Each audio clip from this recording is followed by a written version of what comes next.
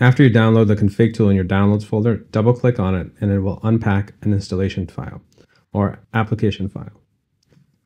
Click on the file.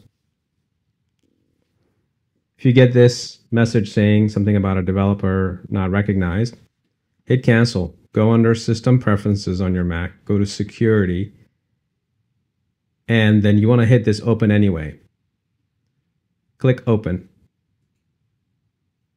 Hit Allow, and it will search for cameras on your network. If you're seeing this, that means you're on the same network as the camera or NVR you're trying to add. If you don't see it, that means you're not on the same network and there's an issue with your networking, or you have multiple routers, or you have a firewall blocking this config tool from sniffing the device or devices on your network. That's something you'll have to figure out on your own.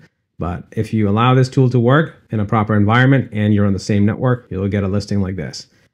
Click on Search Settings, put in the password of the camera you want to change the IP address on, for example. So I'm entering my password and then hit OK. Another thing is, if you also know you're on a different segment than what the camera is on, you can hit this other segment search and put in the other segment you want to search the IP addresses on. For example, I'm on a 10.0.4.1 network. I could put in 192.168.1.1 to 254 to search that segment as well. But I don't have any devices to show you on that. It's still 10.0. So not only does it search my own native segment that the computer's on, but also other segments as well. The most important thing was putting in the password here. Otherwise, if you put in the wrong password, you won't be able to access the camera and change its IP address in this next step.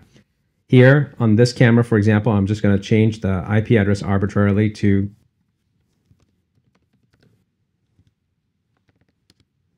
so I put in that IP address. That's what I want to change it to. And here I'm putting in the subnet and the gateway. The gateway is always the router's IP address. It gives me a check mark. It says it. That means it's successful. So I hit search again. And here it is, that 40 IP address camera disappeared and now it's 55. I'm going to change it again. Put it back to what it was.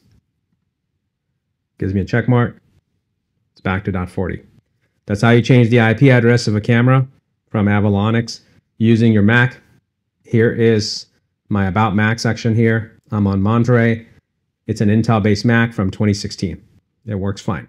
So if it's not working for you for some reason, it has to do with your Mac or networking environment, or you're not even on the same network as the camera.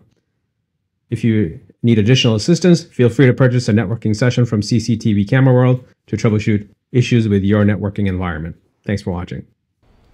If you're watching on YouTube, don't forget to like, comment, and subscribe.